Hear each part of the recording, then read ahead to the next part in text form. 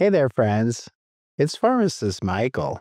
What if I told you there's a supplement that's been studied for pain, anxiety, brain health, and even athletic performance, but hardly anyone talks about it? It's called Agmatine Sulfate. And honestly, it might just be one of the most under the radar compounds in the entire supplement world. So, what is it? What can it actually do? And is it safe? Today, I'm going to break it all down. No hype, just science. Wait, agmatine is made from arginine?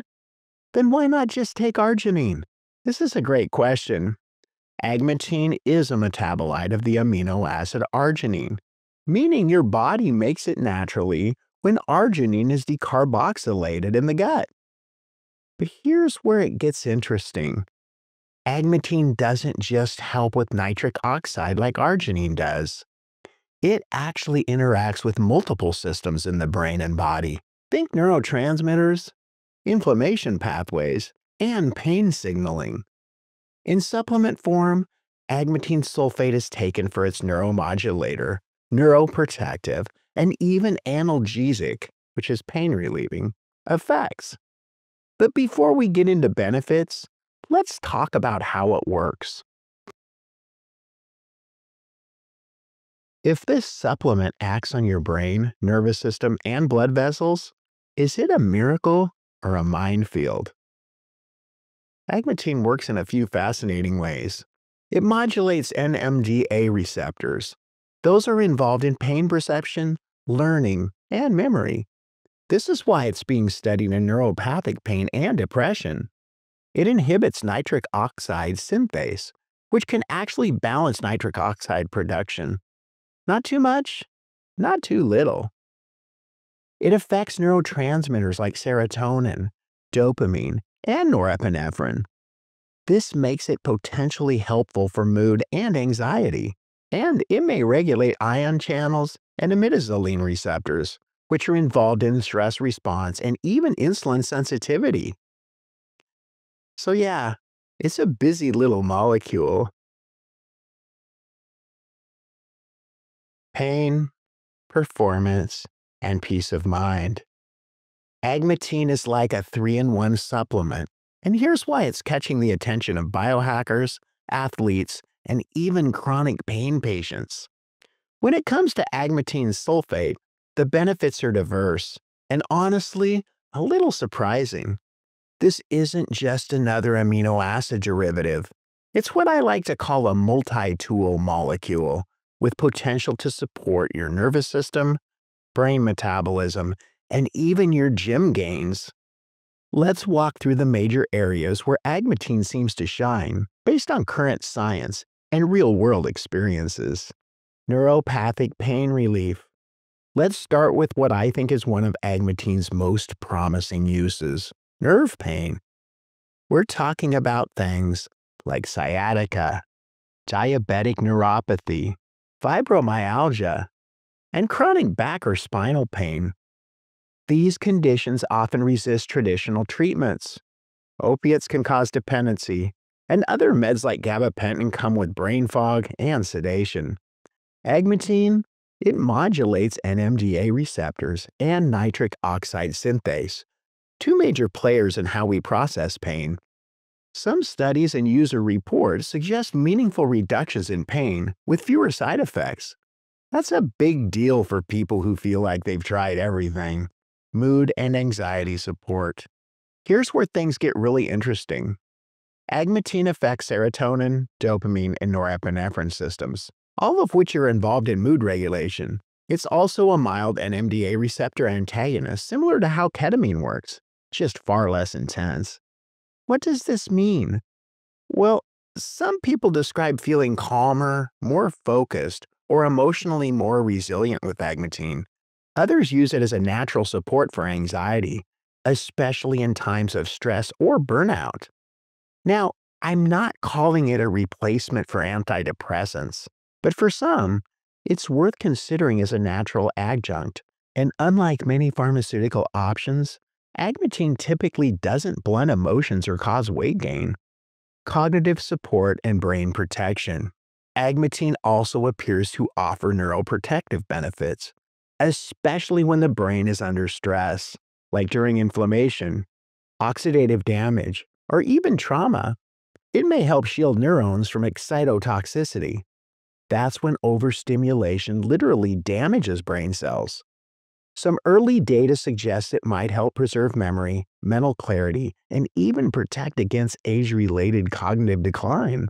It's still early, but the science is pointing in a good direction. Athletic performance and pre-workout boost. Now for my fitness-focused friends. Agmatine can increase nitric oxide levels, indirectly improving blood flow, pumps, and nutrient deliveries to your muscles. Unlike L-arginine, which doesn't work for everyone, Agmatine seems to work better in those who are non-responders to traditional nitric oxide boosters. Many lifters report better muscle pumps, improved focus during workouts, and even a slight increase in pain tolerance, meaning you might push a little harder without hitting that wall. Insulin sensitivity and glucose metabolism. Here's a lesser-known benefit.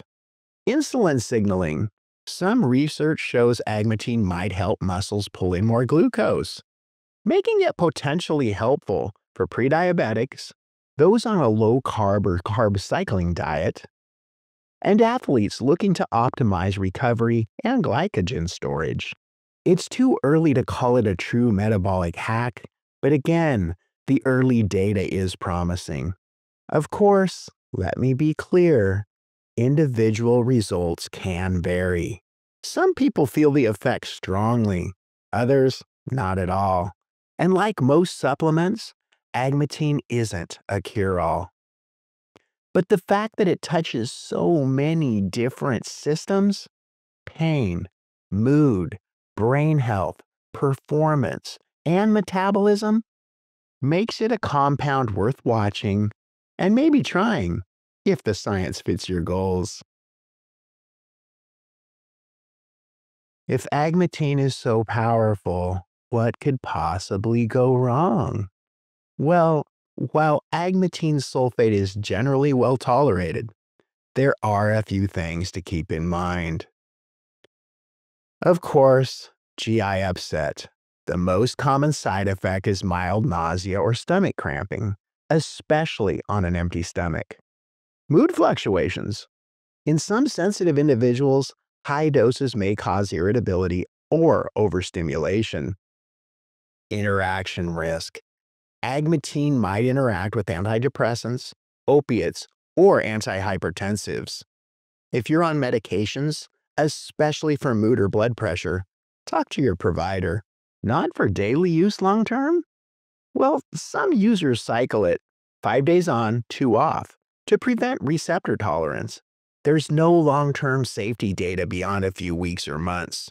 And if you have bipolar disorder, seizure disorders, or are pregnant, avoid it until more data is available. Thinking of trying it? Here's what you need to know to do it right. Most users take between 250 to 1,000 milligrams per day, often 30 minutes before a workout or during a time of high stress or pain. It's best taken on an empty stomach, unless you experience nausea, then take it with a light meal. Look for pure Agmatine sulfate, ideally third-party tested.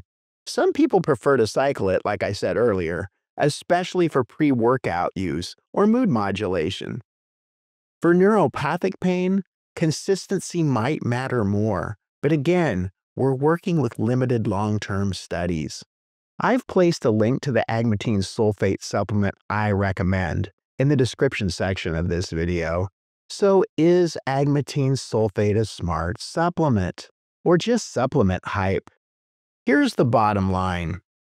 Agmatine sulfate is a fascinating supplement with real science behind its role in pain relief, mood support, and even athletic performance. But like anything powerful, it's not risk-free, especially if you're on medications or prone to mood disorders. Would I use it personally? possibly for short-term support in situations like neuropathy, stress, or even performance, but it's not a daily essential for everyone.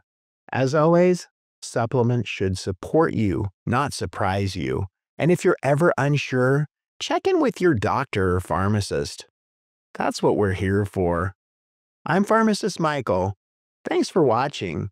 Be happy, be healthy, and I'll see you in the next video.